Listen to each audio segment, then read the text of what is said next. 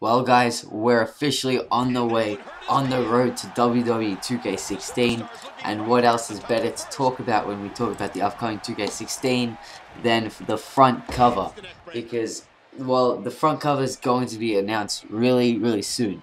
If you don't know how the process works of them announcing the front cover, basically around this month, every single year, on Raw, the authority figure, whoever that is, the general manager or whatever, basically comes out to Raw and says, "Hey, who likes video games?" And everyone goes, "Yeah."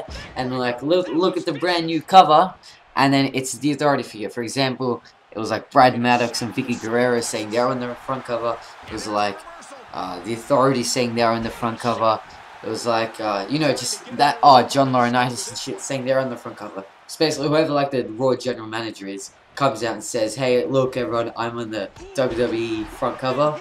But then the actual superstar who is on the front cover comes out and is like, "No, you're not. I'm on the front cover." And then, like, you know how the American Russian flag comes down from the rafters? That thing comes down with the front cover and everyone goes crazy. So that happens literally like every year. So back May 28th, 2012, this happened with WWE 13, where John Laurinaitis said, "Oh, I'm on the front cover," and CM Punk came out, said no, and then the thing came down from the rafters. So May 28th, 2012, that's like where it started. And the WWE 2K14 was a bit different because it was Rock was on the front cover, and obviously the Rock wasn't on Raw. So, but the Rock was, you know, shown, the front cover was shown, and that was June 24th, 2013. And then last year, obviously, John Cena was given the front cover, June 30th, 2014.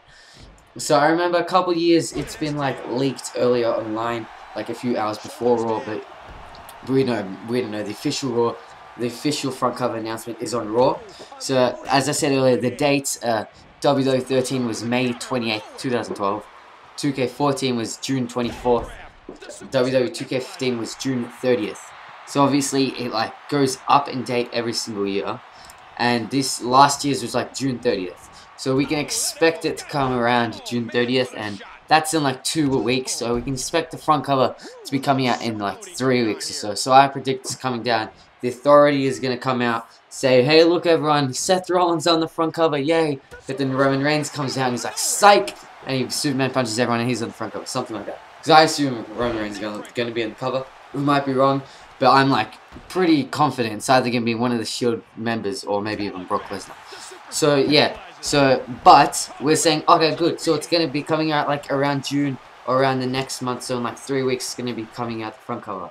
But no, I say it's going to be coming earlier, a lot earlier, maybe even the next Raw.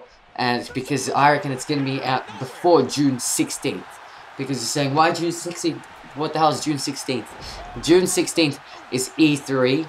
I think we all know E3. Basically, E3 is like where all the new games are shown as press conferences announcing new games, and games become playable. And WWE 2K16 is officially going to be playable at E3. And I reckon they're obviously going to have the front cover ready by E3. And E3 is June 16th, which means the next Raw is going to be the front cover announcement. And if for some reason the front cover isn't announced by E3, which would be ridiculous, it has to be, at least at E3 we'll have gameplay, like official gameplay, because the game is playable at E3. But yeah, the next Raw, I predict it has to be the next Raw where the front cover will be announced, because yeah, by E3 it's going to be ready, and plus this is the time, it's a bit earlier, it's like 2 weeks earlier. But that's because, you know, the game's never been playable at E3. WWE has always had like a really tiny presence at E3, but this has got a massive presence. So that's why the front cover has to be ready by E3. I'm saying next week, guys, tune into Raw and make sure we see the brand new WWE 2K16 front cover.